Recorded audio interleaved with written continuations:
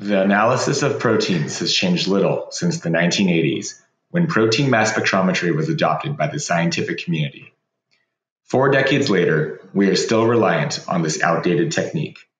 While today's machines may look newer, their underlying principles and limitations remain the same.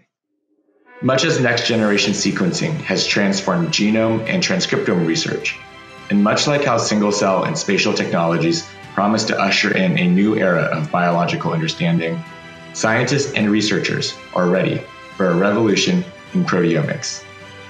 Glyphic Biotechnologies has an experienced founding team that is developing a first-of-its-kind, next-generation protein sequencer to move beyond the decades-old technologies of affinity assays and mass spectrometry.